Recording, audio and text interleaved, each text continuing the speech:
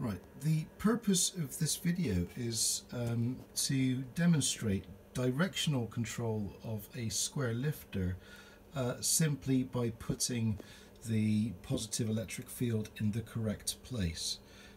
People often say that lifters are unpredictable and they fly erratically, but I'm not convinced that's completely true. I mean, at the end of the day, they travel towards the direction of the positive voltage.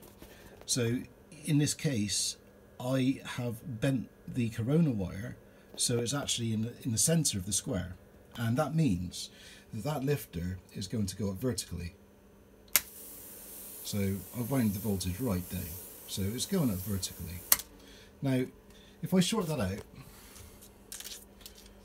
so I don't get a shock, I'm now going to move where that corona wire is, and we're going to see that it goes off in a different direction.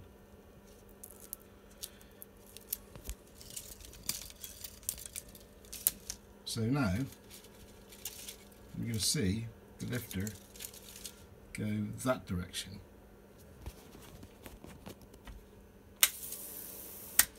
So lifters can be controlled just by putting the electric field in the right place, and I'm not sure they need to be tethered.